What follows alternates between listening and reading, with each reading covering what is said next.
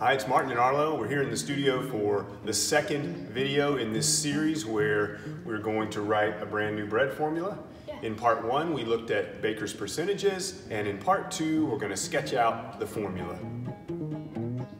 Okay, so let's start talking about this bread. We've been discussing this a little bit, and one of the early things that we decided on was, what will the texture be? And that may seem like a funny place to begin, but really texture has a lot of drivers in the dough environment that we want to consider early on. So will the recipe have butter and eggs in it, or will it be treated more like what we would call a lean dough, which would be like a baguette or a ciabatta or a sourdough or something like that? And so far you're saying what?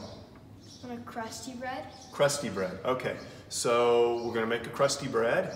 And one of the next considerations is around flour type. So what type of flour are we going to use? So tell me a little bit about that. What were you thinking? I was thinking a little bit of buckwheat, maybe some whole grains. Okay. Like all-purpose flour too. Okay. All right. So he's saying a blend of grains, a little bit of buckwheat, which is a nice niche grain which has tons of flavor and ferments really well. Maybe a little bit of whole wheat flour, that's what you're saying? Yep. And then some all-purpose too, just for the sort of backbone of it, right? Will that be the bread? Whole wheat, buckwheat, white flour, or do you want something else in there? I was thinking of putting cranberries and walnuts in there. Cranberries and walnuts, okay. So this is sounding like a bread with some amendments in it, a crusty bread, tart cranberries, nutty walnuts. Okay, all right. So let's do this. I'm going to write the bread out, and then we'll come back and talk about some of the decisions that we made around hydration and how we'll treat the components like pre-ferment and some of those details, and then we'll talk about it. Okay.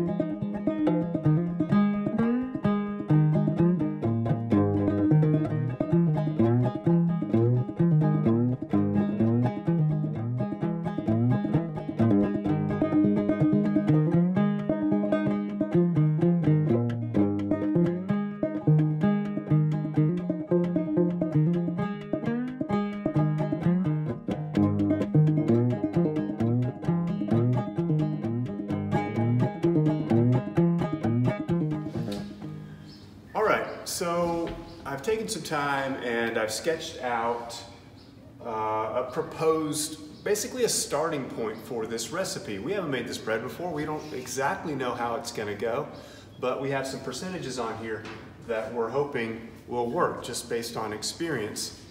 If you've never written a formula before and you want to identify where you should begin with certain percentages, my best advice is to look at a resource that you trust. So look for books which contain baker's percentages with formulas. I think that's a great place to start.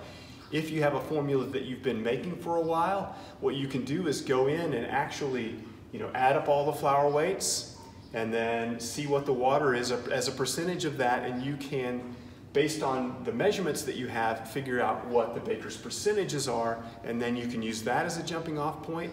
I've done this enough that I can make an educated guess about how much flour or how much water or what might be good. I can make some of those guesses. But let me guide you through some of the decisions that we made. Okay, so Arlo wanted some whole wheat and also some buckwheat. I just put a little bit of buckwheat. A little bit of buckwheat goes a pretty long way. And then I put some whole wheat in there too at 20%. So we're going to have about 25% total of whole grain. And then we've got 75% white. And so if we went up to say 50% whole grain and 50% white, we'd have a tighter structure.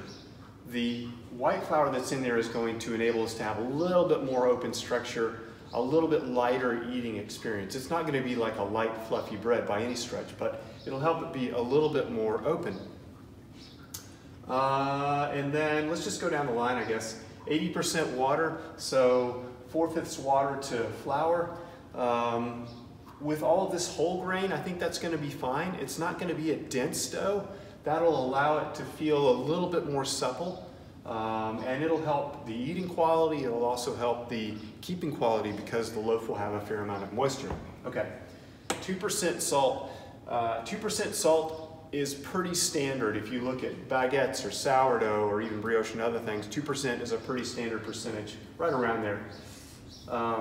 I added a little bit of yeast. You could do this without any commercial yeast. You'd have to adjust your bulk fermentation a little bit, but I added just a little bit. It's only 4 grams, and my preference is instant dry yeast.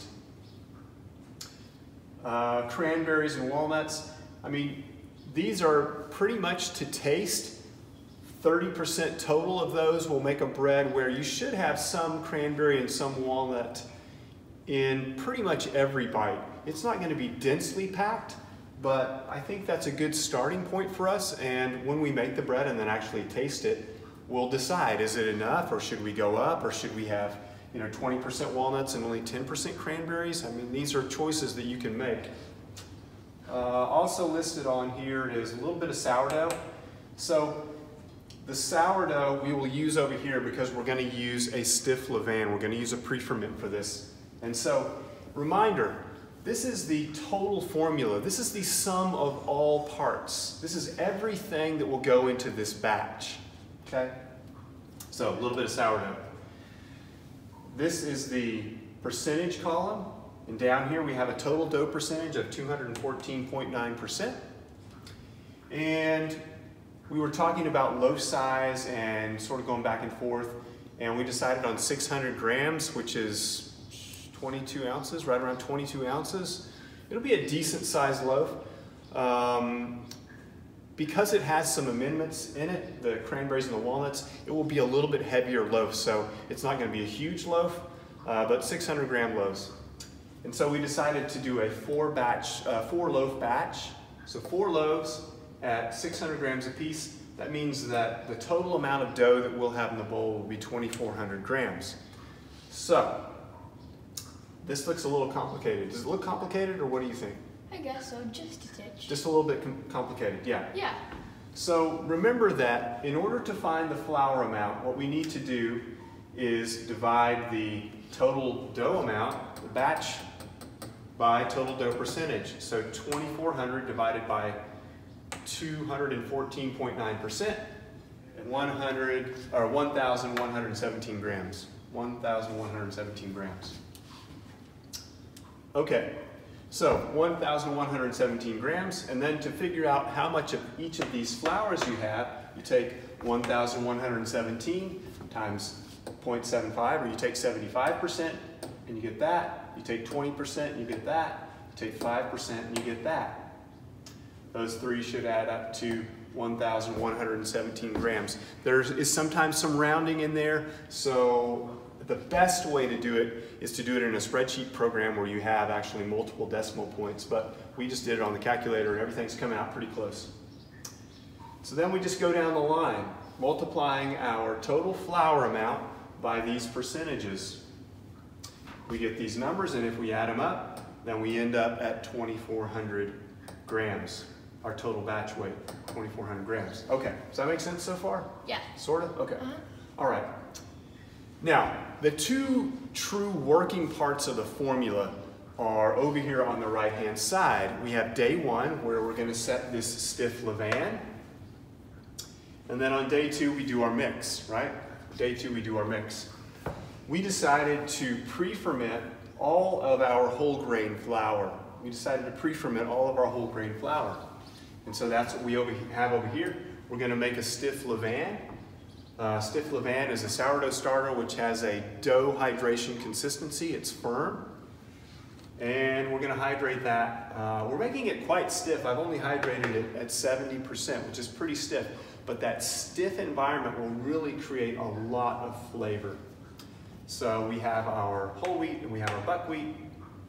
And then we have 70% and we have a little bit of sourdough culture, which will be the inoculant. It will be the culture that will provide the building blocks for this to rise. Okay, so day 1, we're going to mix that. We'll let it sit for 12 to 18 hours at room temperature.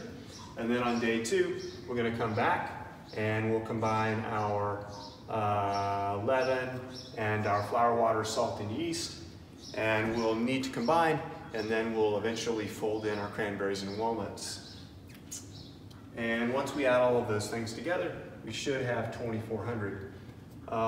One note, so how do I get these numbers? Okay, so the all-purpose, because there's no all-purpose up here, the all-purpose number is just coming straight down. It's that. Water is this number minus this number, and then you get this number.